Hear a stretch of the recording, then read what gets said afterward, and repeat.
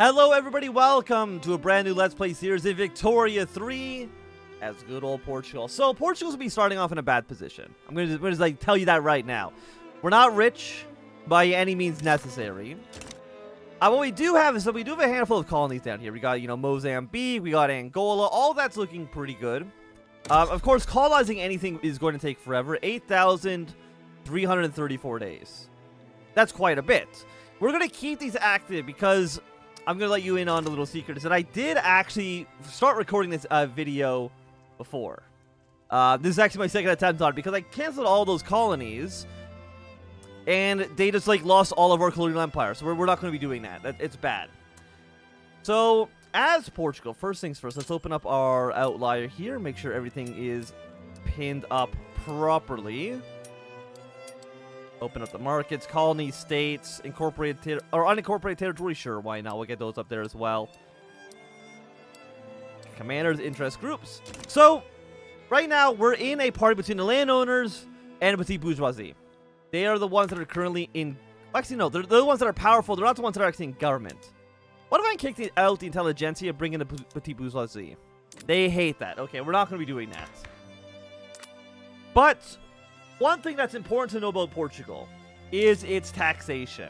We got a little bit of income tax coming in. We got a little bit of poll taxes, consumption tax, tariffs, minting, all that good stuff. However, our taxation policy is ass.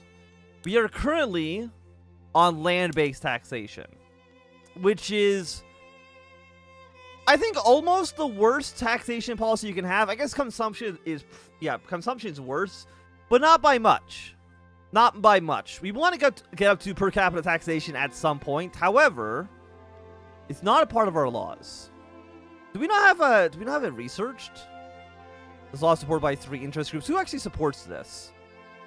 The bourgeoisie, the armed forces, the road folks, and the industrialists. Nobody in government actually supports per capita taxation. We'll probably have to fix that at some point, unfortunately. Because the landowners, they love land-based taxation. Because they are basically pay us no money and will be in perpetual bankruptcy forever, which is very, very cool.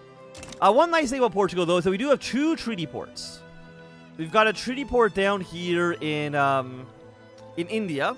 We basically have a treaty port with the entirety of the British market. And we've also got Macau down here in China, so we got basically access to the Chinese market as well. We also have the Sunda Islands all the way over here in Indonesia, but these are... not very important. We're probably not going to worry about our colonies down in Indonesia too much this campaign. So let us, get started here. So we have 7 construction goods. What do I actually want to build right away? Well, again, because we don't make a lot of money, we got to build something that actually has value. A few £1,000 here. Almost £1,000 with you. We want to like coffee. Coffee usually works pretty well, right? Like £1,000. Let's build up our coffee plantations in... let's go North Angola. Let's put 5 of them up there for now. I think that seems like it'll be an okay place for us to start. And how's our market doing, by the way? Trade routes. We can export some dyes. Let's export you to get £1,000 off of this. 395. So let's trade it with the Austrians. Let's trade you with the Qing. Even though it's only like £400. £400 is still amongst the best that we actually have. We can trade you with Prussia. Yeah. 1,000 tariffs there. Oh, so we're not researching anything. That's completely my bad. Let's get the lathe done. We don't have a lot of technology. Our technology in Portugal sucks, to put it mildly. Okay, we probably also want to do one more on consumption tax. Services will give us £3,000. So we're still losing money. We're losing money in government wages, construction goods, investment pool transfer, not very good. Because right now, our investment pool, it's coming from our current law of interventionism, which is 5% from the aristocrats, 25% from the capitalist. Which is... good on paper, because look how many things we can use our investment pool for. We can use it for mines, fisheries, manufacturing industries, all this cool stuff. However, as I learned, if we go over to our population, we go look at our population down here, we don't have any capitalists. There are no capitalists in Portugal, so there's literally nobody to put into that investment pool, which is not great. So unfortunately, we need to kind of empower the aristocrats as much as we can in order to make our economy not shit. So we're going to go to agrarianism, which means we can subsidize way less things. The investment pool can only really be used for rural buildings, which is, I mean, it sucks because we're not going to be industrialized very fast. But what other choice do I have? But this will give us a nice boost to the landowners, which are now going to be giving us a 20% aristocratic investment pool. So we're now getting 2,004 pounds from the investment pool in order for us to build up our coffee plantation, which is nice because we desperately need the money. We have like 400,000 pounds in our bank accounts, which is not very good. When we're losing 7,000 pounds a week, it's not going to last. Like, we're already down to, 361. So, construction goods, government wages. We could cut government wages. It'll make the intelligentsia and people a little bit less happy with us. Prestige will go down as well. However, does our prestige really matter right now? I would say no. I would say that it doesn't really matter. And the intelligentsia and the petit bourgeoisie, neither of them like us too much right now anyway, so if they're mad at us, who cares? We'll do this just to save a little bit of money. The rural folk are happy with this as well. They're going to give us some more throughput. They'll trade tech cost reduction as well as 10% more authority. Got a lot of influence. So we probably want to either build an alliance or open up some trade agreements, something like that. Would anybody custom union? Spain. They absolutely, yeah, I mean, our GDP is shit, so they're definitely not going to be too happy with this. Come in, protectorate alliance with the British. They might say yes if we do an obligation. Well, they're actually pretty close. Spain would say absolutely not. Defensive pact with Spain? We've already got a defensive pact with the British. Okay. Well, I mean, that's nice. We could join the British Custom Union. They would actually just straight up accept. Do I want to join the British and join their sphere? I think the answer honestly might be yes. Trade agreement. Would anybody agree to this? No. I mean, they're kind of close, but they're not quite there yet. And if we look at our... Does this show us how big markets are? First, let's trade you with Russia. Like, how big is the British market? Members. They got a lot of members. A lot of the richest countries in the world are in this. I think Britain is the richest country on Earth, right? Oh, no, this is actually the market list. Yeah, so actually the British market by far is it's the second largest behind the Qing, but that's because China is a very large country. So you know what? Britain, I will join your custom union right away. We get some more relationship bonuses here, breaks trade agreements. Yeah, I'm gonna join our custom union. We'll see if this will make us more money or it might make us bankrupt. One of the two will happen. We're now at negative 8,000 pounds. But we are now in the British market. And I think this is going to be good for us. I'm going to clear more interest.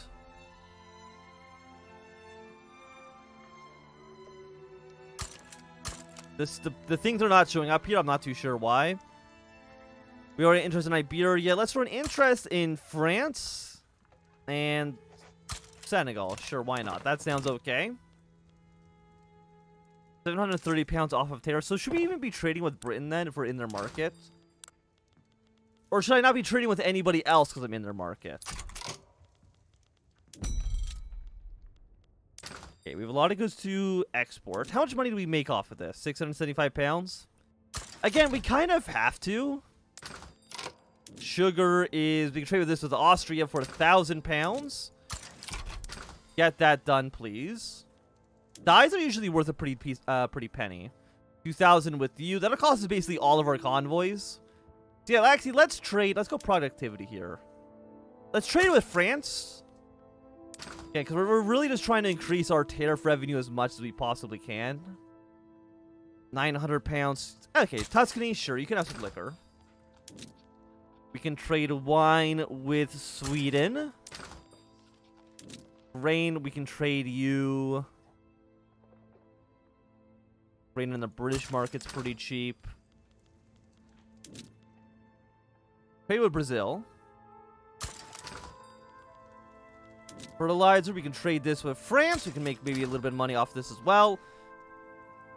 I mean, tariffs. We don't have a lot. We don't make a lot off tariffs right now. Okay, agrarianism will. I'm sure it'll pass soon. Got a 40% chance of success. Okay, so we go to budget. Tariffs, 923 pounds. 207 from opium. Total of 9.02 thousand. Investment pool transfer currently is at 588. This afternoon, leader of the rural folk delivered a fiery speech advocating for the dynamics of agrarianism. Get more popular. Rural folk get a little bit more popular. Sure, we'll boost the chances to pass. Even though I think agrarianism is kind of... It's not good. You know. Balance negative 293. GDP 3.16 million. Hey, we got a bonus though. We got a little textile mill. We can go up to the dye workshop. It'll make us about 1,000 pounds. Glass. Go up to leaded. Sounds good to me. There's so many things we don't have in Portugal. Vineyards. You know, citrus orchids would make us some money. Anything else down here we can upgrade? Fishing trawlers will make us some more cash. Subsistence pastures, subsistence orchards. I don't think I've ever even seen those buildings before. I don't think we saw them at all in our Italy nor our Germany game. Stock exchange, trade route, bureaucracy cost minus 25%. We are spending 140 on those right now. Banking would be 10% more minting, which would be like 300 more pounds. I mean, you know what? We'll just research this. We got flotillas in reserve. We'll hire one admiral for you of the landowners. Hopefully it doesn't cost us too much money. I mean, we don't have a large army. Portugal doesn't start off in the best situation. We need more iron. We need more tools. We're selling it. Got a lot of buy orders in the construction, imports. Because we should have... Like, I think we buy it automatically from the British market. Hanover would... It doesn't even drive the cost down that much. I'm assuming because we're in such a large market...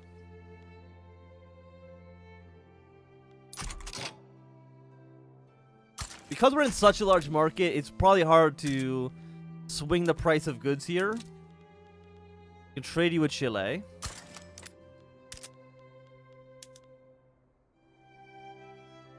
Because right now, 33% more than the base cost. I mean, Britain is the #1 producer of this. Livestock ranches, trade routes to Russia. Oh no, this is for the entirety of the British market. This is not just for our country. This is for everyone in Britain. Okay.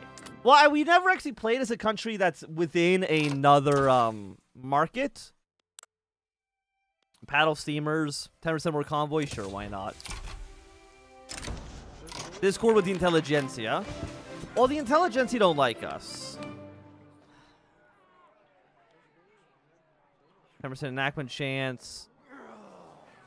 Yeah, let's make the intelligentsia a little bit less popular. I think seems good. What do we have to export? Coffee. We can export you to the United States. I mean, we have the convoys for it, so you know what? Send them over there now. American market. Let's trade more with the United States. Liquor. We can send it to Benin. Sure. Why not? I'm sure Benin can have a good time with that. We got technology sped right now on intensive agriculture and banking. 9 to 16 months. Let's get you going now. Our coffee plantation is almost done. Which is good. What do I want to build after this?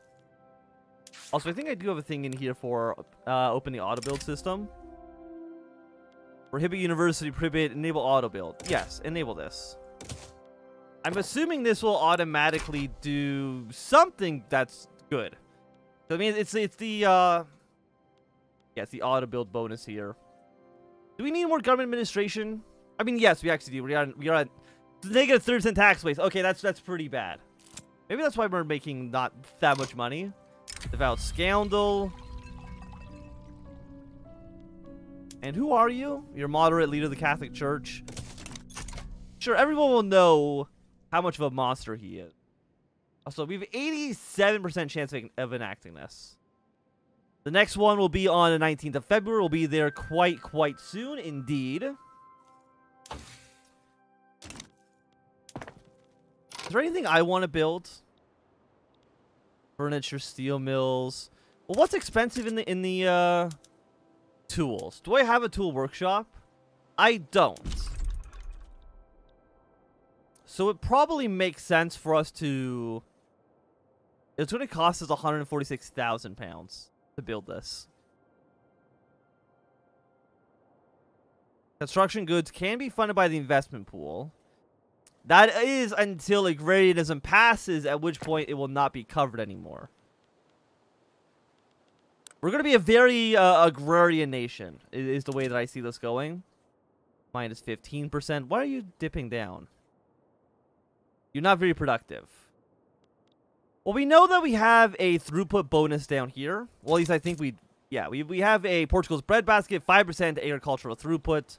It's not a ton, but at the same time, it's not zero. Livestock ranches. Malay farm or wheat farms. You know what? Yeah, let's throw like... Let's put like a level 3 on you after our government administration is done. We now have agrarianism, can subsidize agriculture, ranches, plantation, infrastructure, and trade centers. We get more money from the aristocrats, which right now is still only at 844. The industrialists and the trade unions hated it, but both of those factions are actually marginalized. They don't matter. So screw them. We're also 500,000 pounds in debt. Which is pretty bad. Buildings. How long until you're done? 36 weeks. The investment pool transfer right now is at 850 pounds per day, I think. I think this goes... Actually, no, it's probably still weekly. Government wages are still expensive. Interest is costing us 2,000 pounds. Hey, Brandon, would you just, like, give me money? I'm going to say probably the answer to that question is no, they would not. Which is very sad for me. Import, export. It's because their taxes suck. Land-based tax, never once, man. Don't do it. Don't fall for their tricks. Decrees, incorporate states. Let's not even worry about incorporating any of those people down in the south. Is there any... I mean... It's kind of hard to do. Like, maybe like a paper factory. I know paper is a little bit expensive. But it would also cost us so much cash, which I don't have. Well, I think that at least for right now, this is going to be a good time for us to end this episode. But look, Portugal's not in a great place right now. But we'll get it there. I hope. But if you enjoyed, remember thumbs up. Not enjoying, click thumbs down. You want to see more, subscribe. And goodbye.